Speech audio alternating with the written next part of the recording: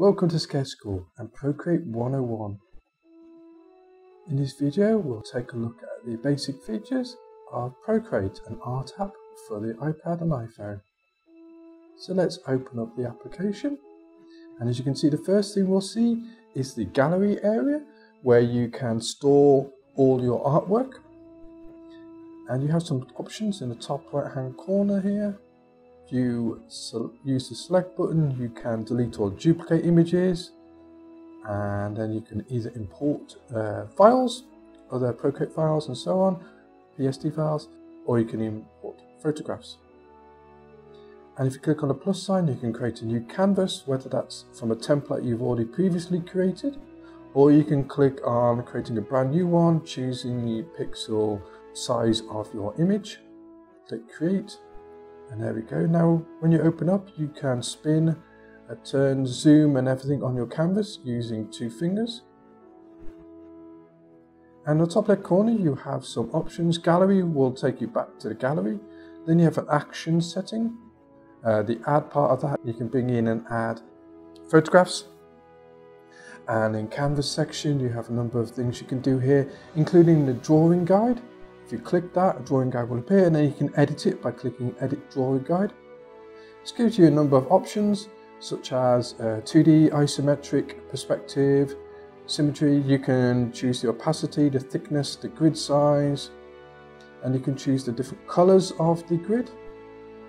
In the perspective, you just pick your perspective points, choose the colors of them, move them around, and you also have a drawing assisted or assisted drawing button.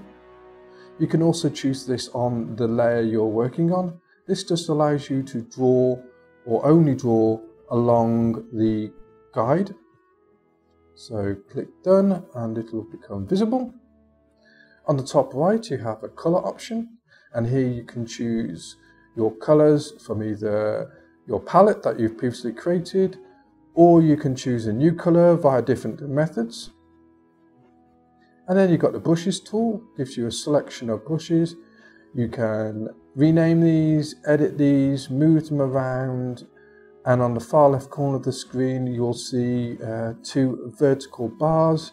They are, the top one is for the size of the brush, the bottom one is for the opacity of the brush, and then below that you have a undo and redo button. So let's choose a brush. In the layers option, you can see you've got your background layer, and then you've got one layer there. And in that layer, we can click on it, bring up a number of choices, and we can choose the drawing assist. And as I said, that means every line you draw will be guided along the drawing guide you set up. There we go, to draw up the shape I want.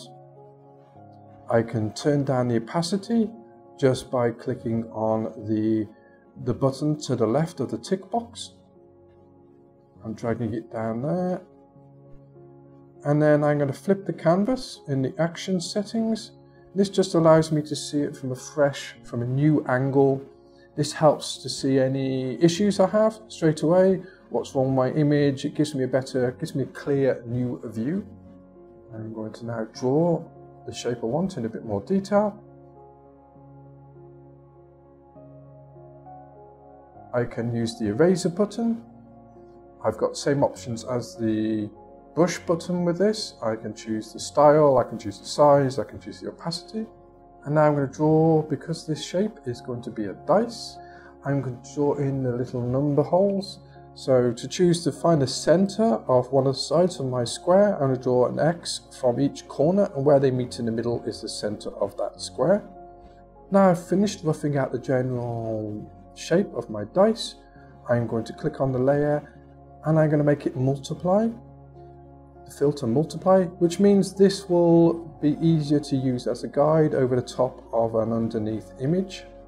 Hide my first layer, I can hide it by clicking on the tick box, making it unticked, makes it invisible.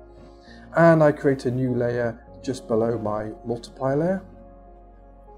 I'm going to choose the selection box on the top left corner. This gives me a number of options.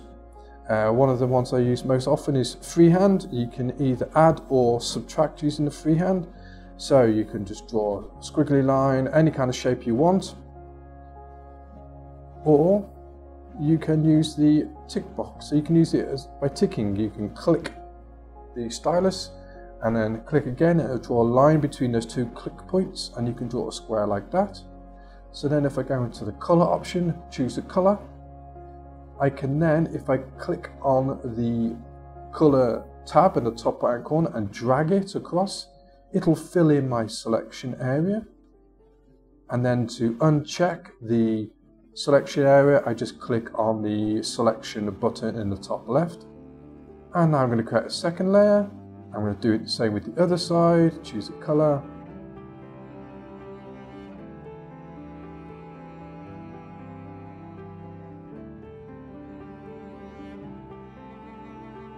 And finally with the top, I'm going to do it again, choose a color on another layer, drag across.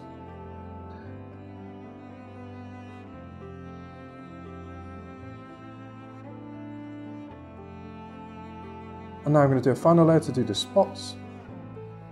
I'll use the freehand option, no clicking, just quickly drawing in the circles.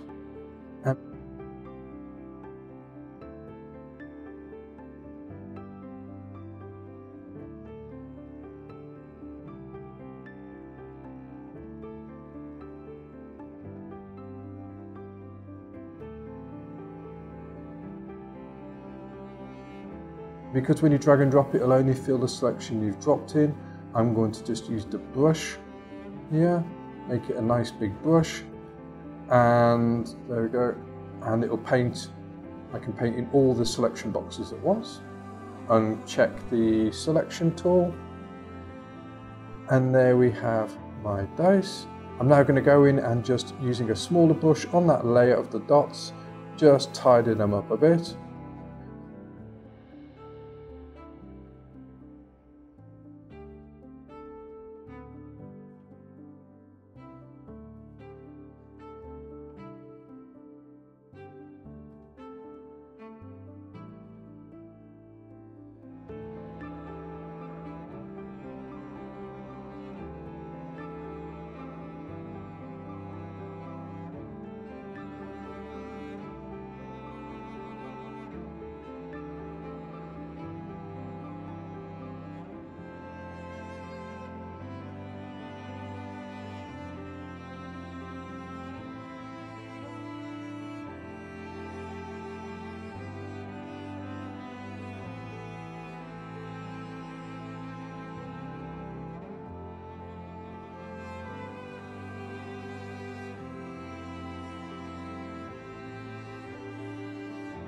Now I'm going to click, if you click on the background layer, background color, you can change that, and this helps me because I want to see this image a bit clearer because it's quite a light image. I'm just going to make the background just a little darker.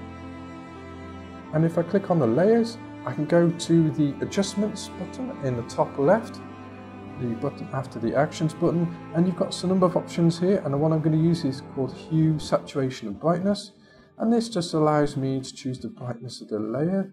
So I'm going to go along each of the layer sections of the dice and just correct the brightness of them, just to help improve the lighting. And then I'm going to use the eraser tool to clear up the lines using the perspective guide as my guide. And I'm also going to smooth off the edges to make it look more like a dice.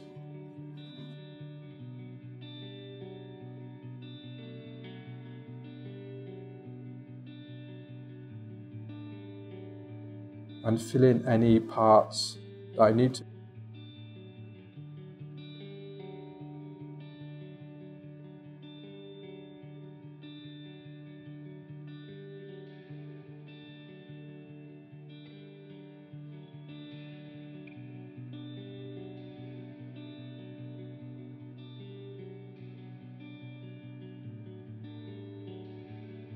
If you put your finger, keep your finger on hold in a particular area, it'll choose the color of that area. Now,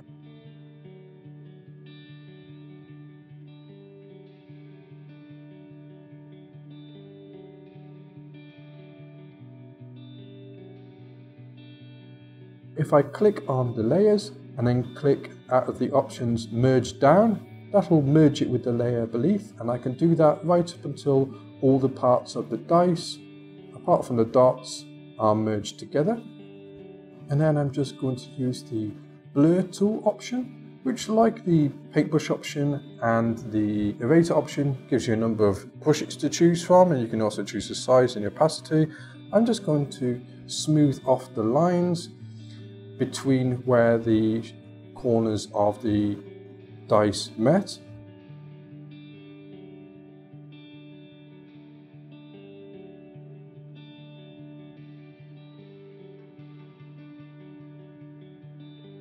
Now if I click on a layer, and I'm going to do this on the dots layer, if I click on a layer and then I click alpha lock, what this means is anytime I paint on this particular layer, it'll only paint inside the areas I've already painted. So I'm just going to use this, use my finger to choose a color, choose a brush, nice and soft brush, shrunk the size, shrunk the opacity of it, and now I'm just going to put in some light into the dots to give them a bit of a 3D look. And I'm going to do the same all the way around.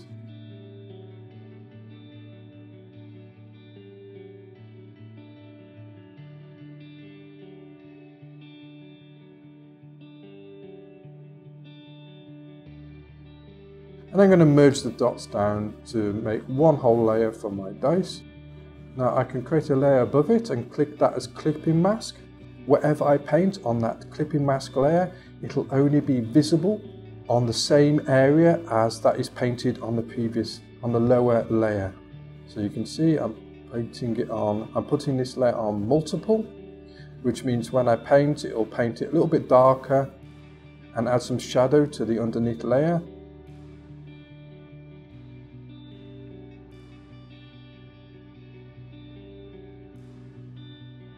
And I can do a clipping mask, and I can then choose to make it overlay, which is going to brighten it up. Again, it will only let me paint in an area of the layer that is only painted on the original layer.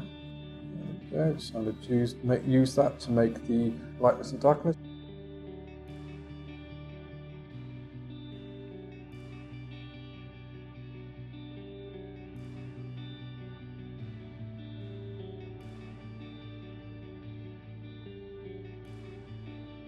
And then I'm going to merge it down so it's all back down onto one layer again. Now if you swipe to the left, it gives you some options: delete, duplicate and lock. It does exactly what it says. Lock means you can't do anything with that layer apart from see it. Duplicate means you can duplicate it, and of course delete. So I'm going to duplicate the layer, and I'm going to go and click on the transformer button on the top left. This gives me a number of options: freeform, uniform, distort, warp. I can flip it, I can rotate it, I can fit it to screen. So let's have a play with that. So with my second layer, which I'm going to turn into my second dice, I'm just going to have a play with the transform options.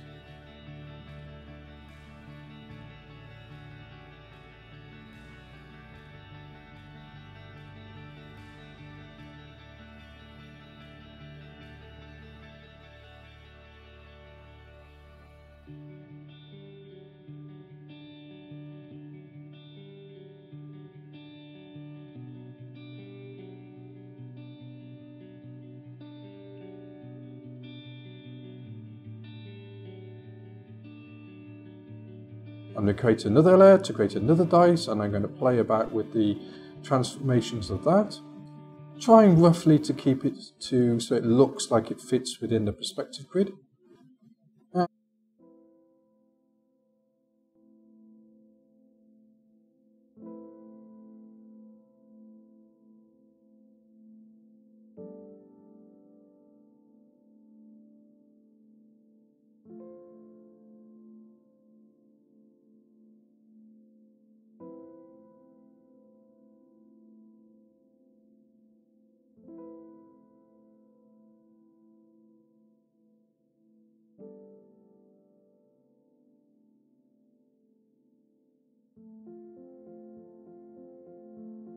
And I'm going to create a final dice there, and I'm going to have a real go at kind of making a wacky shape. With the transform tool, you can also move an object around the screen.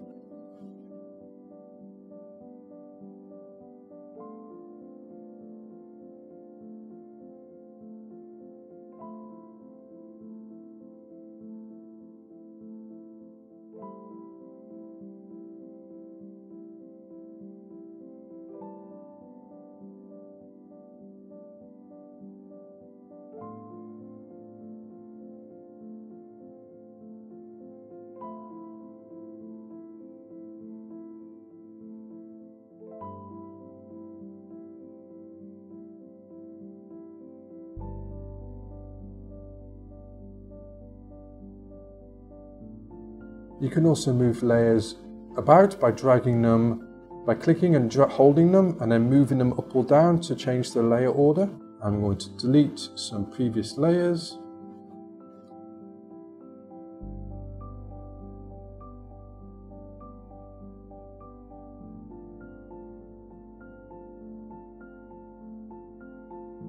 So then I'm going to choose one of the layers, one of the dice, and then I'm going to go back to the adjustments and I'm going to click on hue and saturation. And instead of doing just the brightness and the darkness, I'm going to have a go with the hue and the saturation. I'm going to change the color slightly. Then I'm going to go to color balance, click on color balance, and this lets me go into a bit more detail in the brights, the midpoints and the shadows of the particular layer. I can add more green, more magenta, more yellow, more blue, and so on. So I'm just playing about with that to get a color I'm looking for.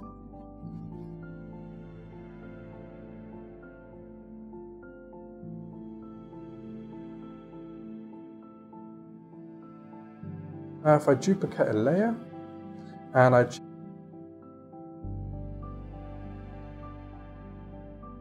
change the filter on it, it will affect the layer, how it looks against the layer underneath. So it's another way you can play about with the colors or the light or the brightness. So here I'm going to get something that is close to what I want.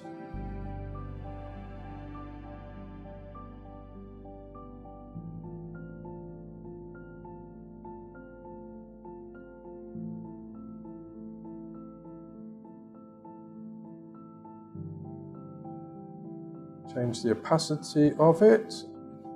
Then I'm going to play back the color and saturation on that particular layer.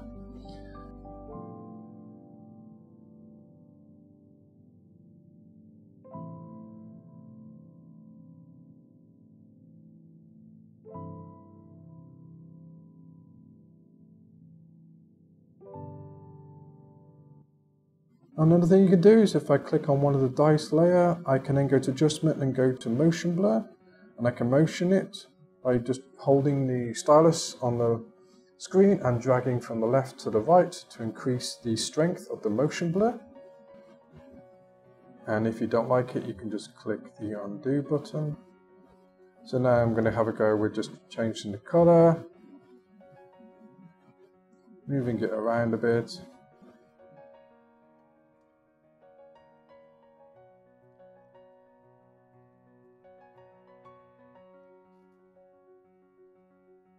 I'm going to create a new layer underneath all the other layers to use as your shadow guide.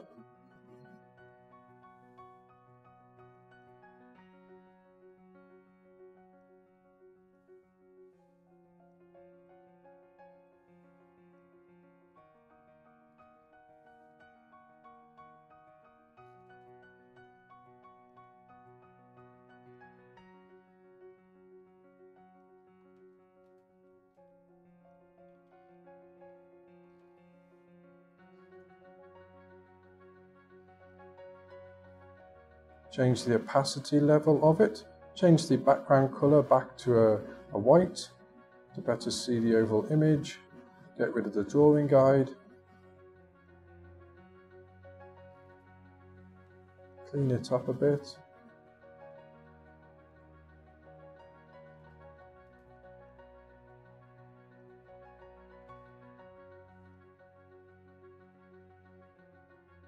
And draw a background layer just to give a bit of interest to the background, kick out some of the lighter areas a bit. And what I'm going to do now is choose to give her like a focal point. I can choose to make some of the layers, some of the images more out of focus to give a bit of depth, and I can use that by just adjusting the Gaussian blur on the other layers. So I picked one dice I want to be in focus and the other ones I want to be different degrees, slightly out of focus, just to get a bit of depth.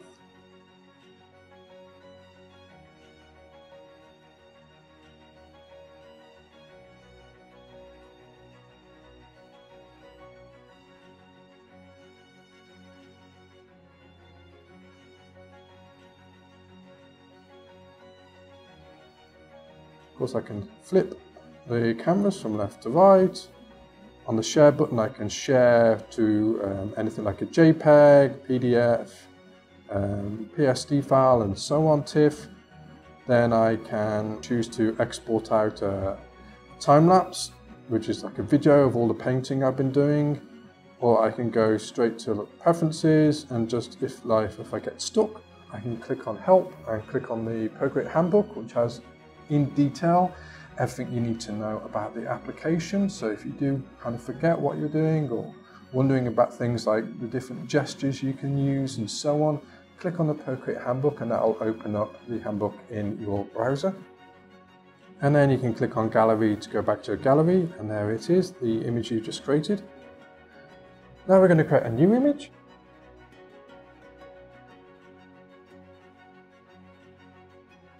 We're going to choose the brush, we're going to choose the color.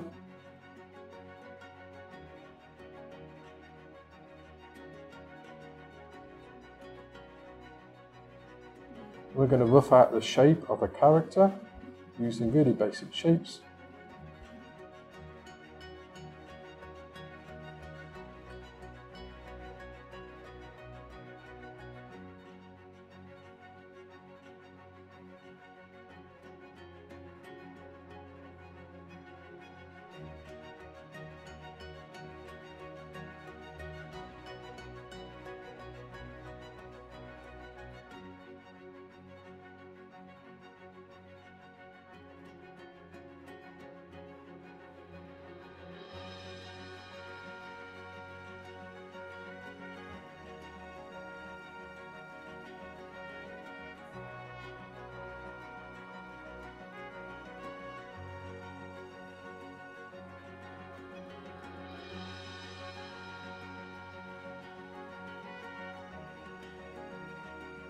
I'm going to change the opacity on that layer and create a new layer above it. Flip the canvas horizontally to give me a new view of my sketch. Zoom in a little bit and start to just put in a little bit more detail on those shapes, flipping backwards and forwards.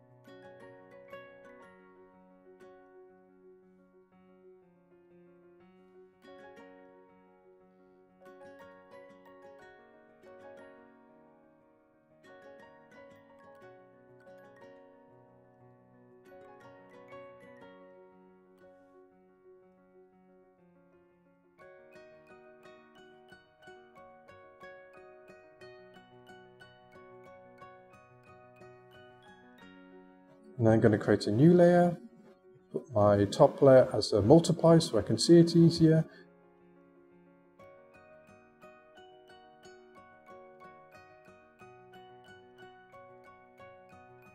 Then I'm going to, on this new layer that's underneath the multiply layer, I'm going to use the selection tool to create some basic shapes of my character. So I'm going to take the basic head shape there. I'm going to click on remove in the selection and just remove the shape from my selection, the eyeballs. Choose a color.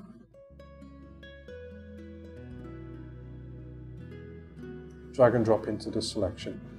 A bit too bright there, so I'm just going to lighten it a bit. There we go. Create a new layer. Uncheck the selection tool, check it again. I'm going to create all the hair shapes now. Oops, made a mistake. Going to correct all the hair shapes now. Remove the area from his mouth. So I'm trying to break down my character into the simplest shapes, the simplest areas. Choose a colour for the hair. Drag and drop into the selection areas.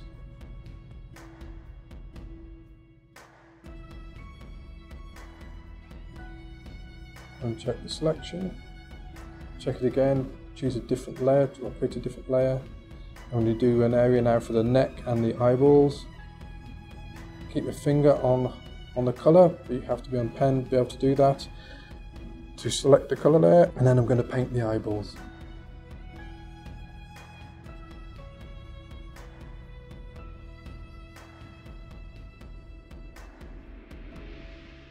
Create a new layer, and I'm just going to do the kind of the top t-shirt view. Pick a colour, basically just any colour at the moment. This is just a block in. There we go, and select that. What I'm going to do now is go along and alpha lock all the layers, so it won't, when I paint on them, it'll only paint inside the areas I've already colour blocked. And I'm just going to add one more shape, a final bit of detail. I'm going to do the select the area for the nose and the top eyelids and bottom eyelids.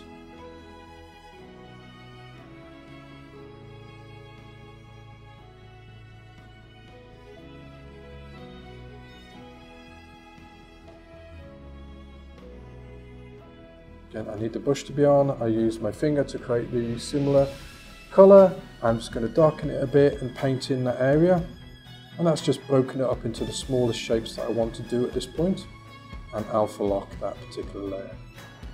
So now I'm going to choose a colour for the lightness areas, choose a brush, and on these layers I'm now going to start to paint in some detail using some light and shade.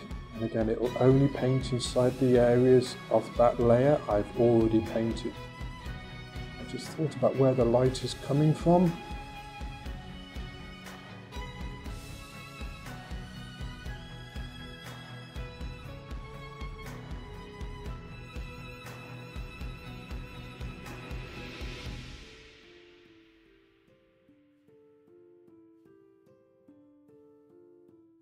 And then using the multiplier sketch guide as my guide, I'm then going to paint on that layer just some light and shadows, using some different range of colours just to add some light, to add some interest.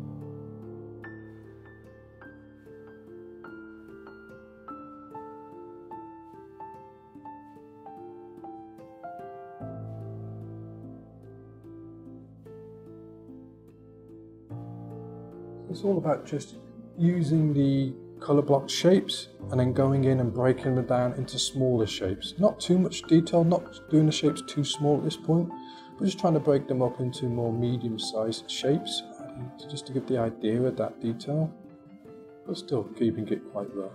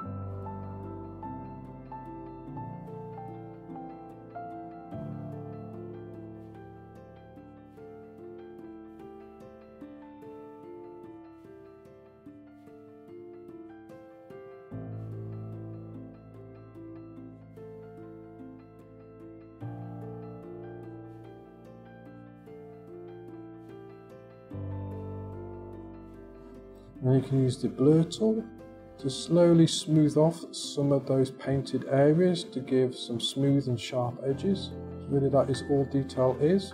It's just the difference between a smooth area and a sharp area.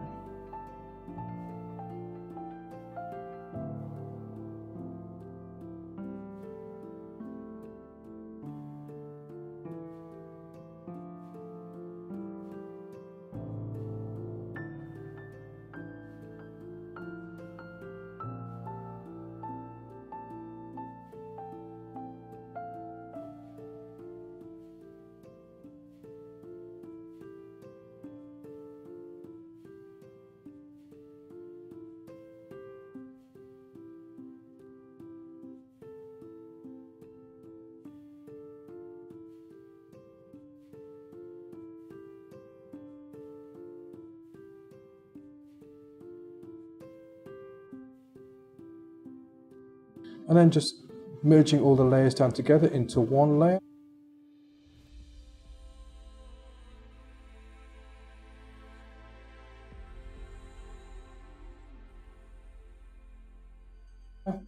And going in and adding some final details with the smaller brush.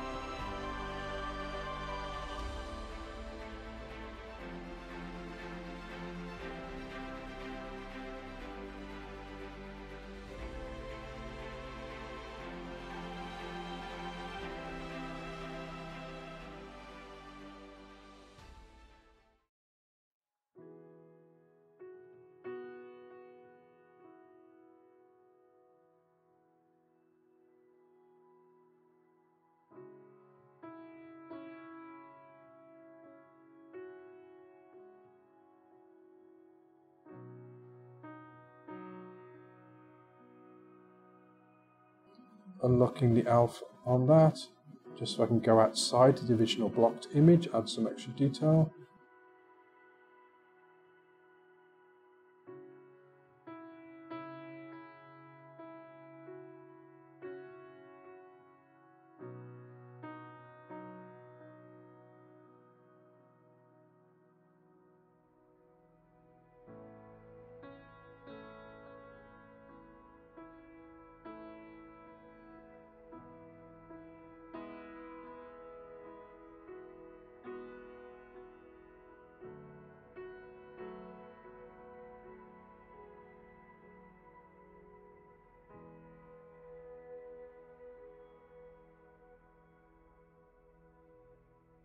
Now I'm going to create some clipping masks to add some shadow and some light areas, as I showed you in the dice image.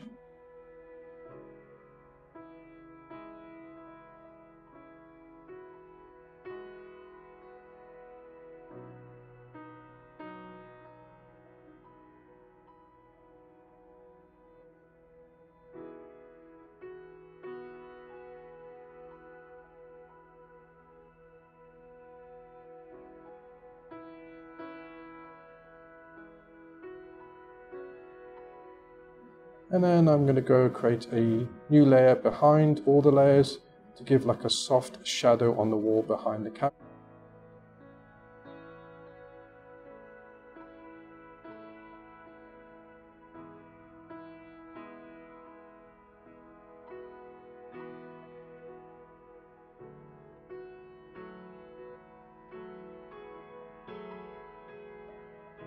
I can choose to share this image, export video, and that's it. Back to the gallery, and you can see the 2 images we created in Procreate. And there we have it. A quick guide on how to use Procreate. If you enjoyed this video and you would like to see more, please click the like and subscribe buttons, click on a notification bell to get notifications of the latest videos. Thank you, keep sketching, bye.